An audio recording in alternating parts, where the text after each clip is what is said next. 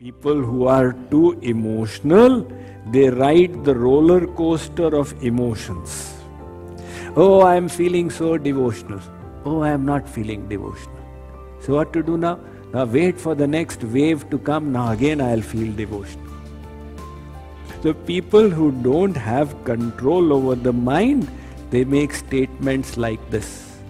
Swamiji, I don't feel any bhakti any longer.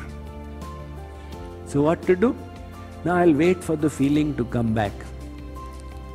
Arey Baba. The first step in Atma Kalyan is to bring your feelings under your control.